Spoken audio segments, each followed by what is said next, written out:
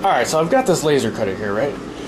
And I noticed that it's cutting crooked. As in, the laser beam isn't coming straight down, it's like coming down sideways, and I could tell in my plastic gears here, which you probably won't be able to see very well on the camera, but on this here piece of stuff, if you look at the side, there you can see it's totally at an angle. It's not coming down straight. Oh, you can see it a lot over here. So it looks like the beam is like angling up toward the top. And the funny thing is, I had a problem when I first got this where something was stuck under this mirror here and it ended up catching on fire and cracking the mirror. And they sent me a free replacement. But I'm wondering if someone at the factory noticed that it was shooting crooked, jammed something under that mirror to, you know, prop it the other way to get it to straighten out. And that's the stuff that got caught on fire. It'd be kind of a crazy coincidence if that wasn't the case, because that's exactly the spot I would have to put something right under here to get the mirror to like angle this way a little bit to go straight down. So I actually just did that with a little tiny sliver of wood. I just glued it in there with like a tiny little dot because I don't want to mess anything up. So I'm going to try cutting out some circles. So I just have 1 centimeter diameter circles here. I don't want to cut out like, you know, whole big things for tests.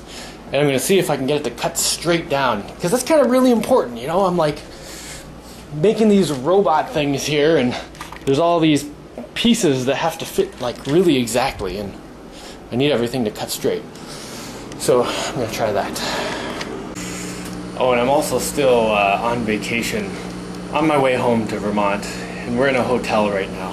I didn't used to ever get hotels, but now that there's a baby involved, you know, stopping on the side of the road to sleep isn't really an option. Anyway, yay, hotel room. But I can't really have a laser blaster blowing out fumes in the hotel room, so I hooked it up to the bathroom fan, hoping no one will notice. I just have to make sure I don't tell the hotel manager here about my videos. I don't know what he'd think. But anyway, it doesn't give off much fumes anyway. Oh, and I'm cutting 1/4-inch wood now instead of 1/8-inch plastic, because you can tell the angle a lot better in the thicker material. Yeah, I kind of feel silly just cutting out a bunch of circles. I should put a picture on it. Okay there, I'll cut the stuff out of the circle and then just kind of graze over the green part in the middle.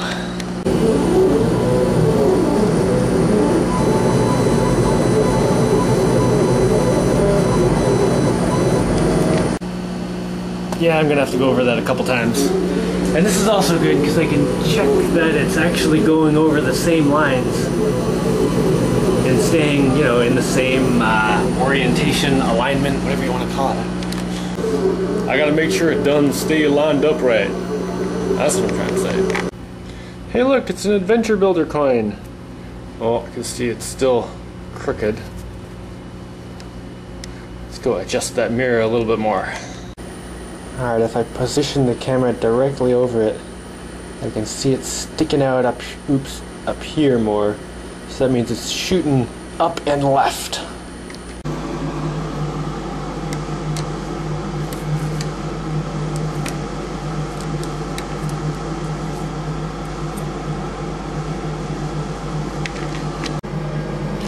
Here's my little sliver of wood stuck in there. I'm gonna have to put a slightly thicker one down in the corner here, and that should bend it this way and aim it down and like to the right.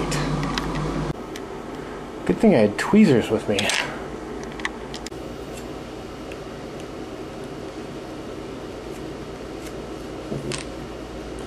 That was a little sliver. Okay, there's the old one and there's the new one. The new one's like 1.5 times the thickness. Hopefully that's about right. I'm not using the camera for this part because I must concentrate. No dropping the sliver on the lens. Ooh. I always hear people talking about how they tweak their laser blasters, or their laser cutters as they call them, to get them to work really well. And I always wondered what that meant, tweaking my laser cutter. Now I know, this kind of stuff, like putting a little tiny sliver in here to get the mirror to aim straight.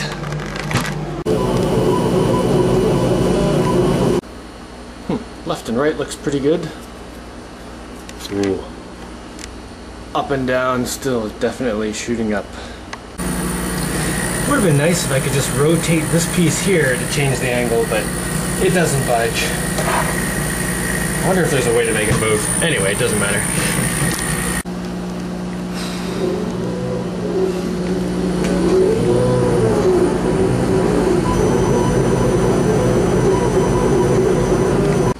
Alright, mister. Whoa, now that is dead sexy. Just a tiny bit off, but I think I can live with that. Okay, let's try another little experiment here. Let's cut out some gears. Alright, Maestro, hit it.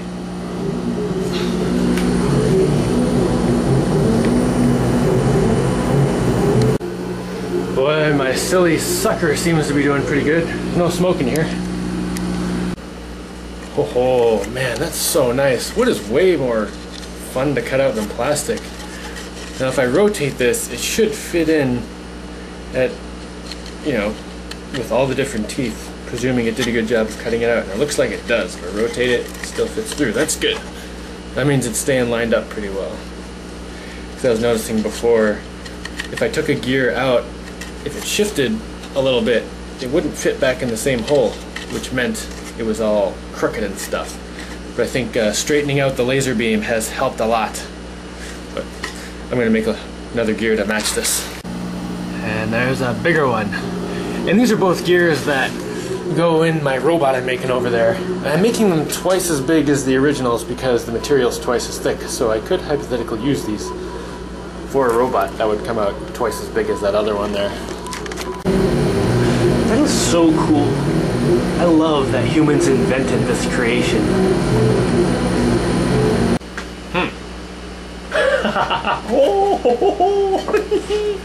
Oh yeah, those are so nice. I'm very excited about this. And the hole's straight and everything. Excellent. Now making a robot out of these, the only concern I have is like the teeth where the grain's going this way. So, you know, the teeth have the grain going the wrong way, they get snap off. I might just have to draw some gears that have like fatter teeth. Like take two of the teeth out of here and spread the rest around so each tooth is fatter. And maybe even have some kind of dip for the teeth or something, like something to impregnate the wood and glue it together better to kind of plasticize them a little bit. Might be able to get away without doing that though. But anyway, it looks like the laser blaster is aiming straight again, which I'm very excited about. Ooh, those look delicious. Here's some information I would have wanted to know if I was thinking about buying one of these. It takes about half as much power to cut through wood as it does through acrylic. At least I'm estimating, because I cut through this in one pass with the same amount of power I used to cut through a sheet of acrylic that was half this thickness. So, double thickness, same power. Oh, so exciting. I love these wood gears. This is going to bring new meaning to like building stuff with wood and nails. Haha. The other thing I'm super excited about is this whole time I've been hoping that I could like go out into my forest, take a log, like a maple log, cut it into strips in my lumber mill, and then put it in the laser blaster, and then, you know, build robots like this, right? But I wasn't sure if it was going to work out alright, but these gears, these wood gears, are making me very excited. It's very promising. I think it's going to happen. Oh, and that's good for a lot of reasons, because, you know, it's environmentally sustainable, because I can just like, find maple trees that have fallen over. I can think of like 8 near my house. They're just lying on the ground that fell like in a windstorm last year. So I can use the wood from those, and perfectly good wood, not rotted or anything. And oh yeah, and then you don't have to worry about like plastic and like petroleum and stuff. I mean, the plastic's cool. I like it as a material, but it is really cool to be able to build something with wood that's like it's just more environmentally friendly. Just don't light it on fire. Well, you don't want to light your plastic things on fire anyway. Actually, come to think of it, if you were going to light either a plastic toy or a wood toy on fire, you'd probably want to light a wood toy on fire, because then at least you wouldn't get the fumes. They'd both be destroyed regardless. Right. Okay.